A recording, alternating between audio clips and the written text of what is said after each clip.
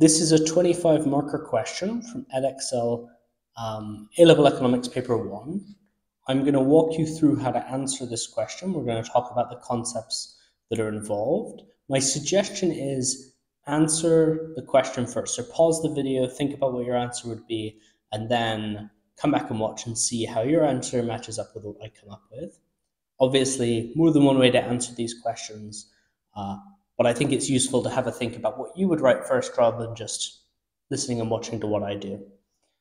So the question reads, in July 2016, Apple's share of the UK market for smartphones was 38%.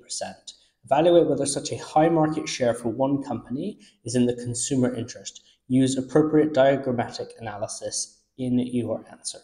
So I'm going to think about probably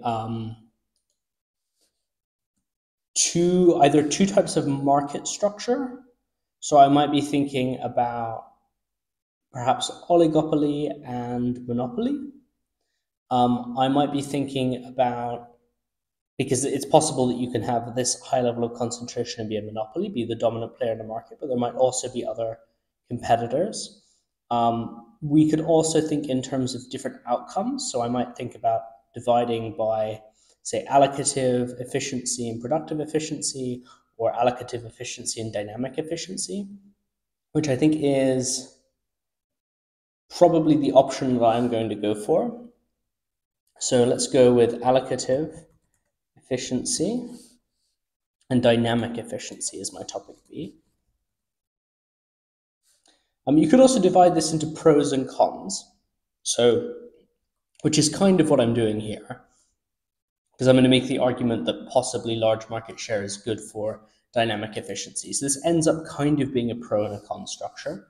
My first KAA, I'm interested in having a definitions, diagrams, and analysis. So I'm going to define allocative efficiency, right, which is going to be,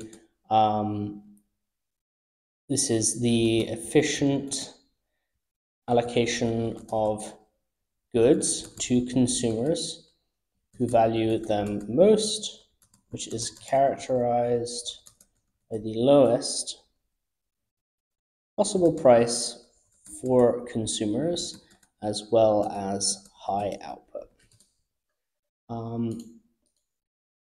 For the diagram, I am probably going to use a monopoly diagram, even though this might not strictly be a monopoly.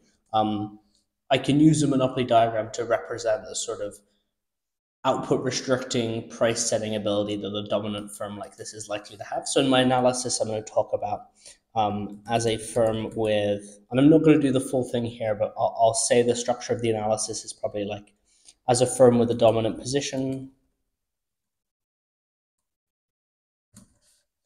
monopoly, Apple is able to price set and will restrict production to MC equals MR, the point of profit maximization, in order to set higher prices and increase total profit. This is allocatively inefficient compared to the perfectly competitive point, right, where average revenue equals marginal cost equals average cost, right, on the monopoly diagram. So it's going to be at this point, when I'm doing the diagram, it's going to be this one, and I am going to talk in the analysis a bit more about welfare loss, those sorts of things.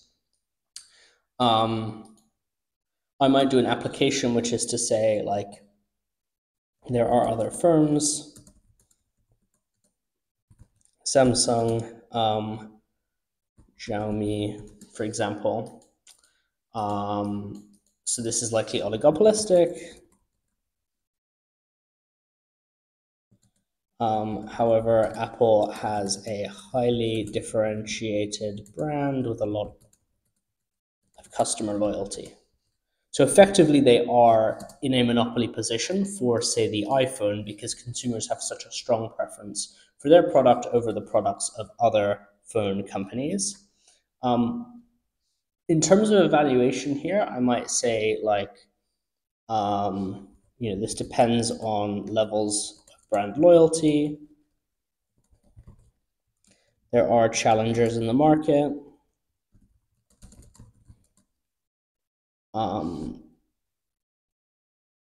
Challenges in the market. And I will talk also more abstractly beyond Apple, because that's just one example. So in my evaluation, I think the key factor is markets with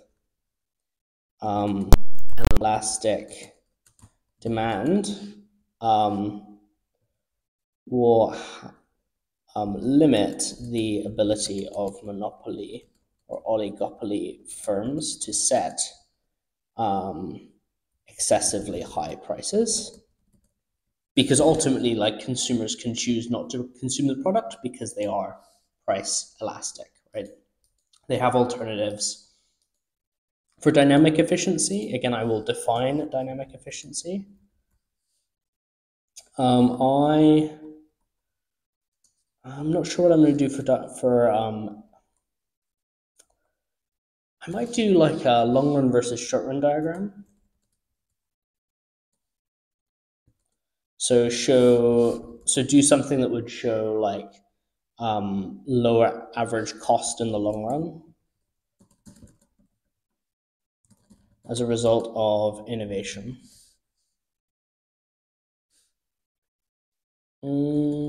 Right, so that would be one way. It's not sort of strictly one of the diagrams that you get, but I think that would be a good way of illustrating the potential upside for consumers of dynamic efficiency.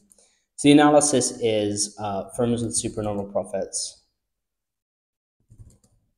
can reinvest that profit into research and development to create new products that would deliver additional value for consumers and would drive down costs over time, increasing allocative efficiency and productive efficiency in the long run.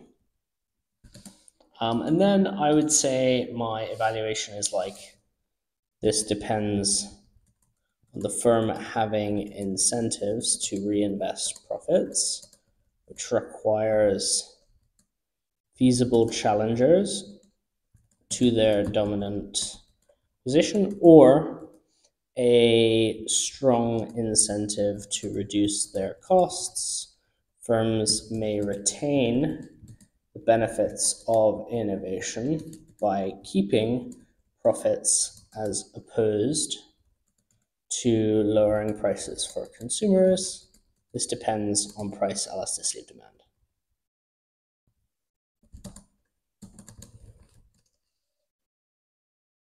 Right, so I would say this will make sense. There are other things and arguments we could provide.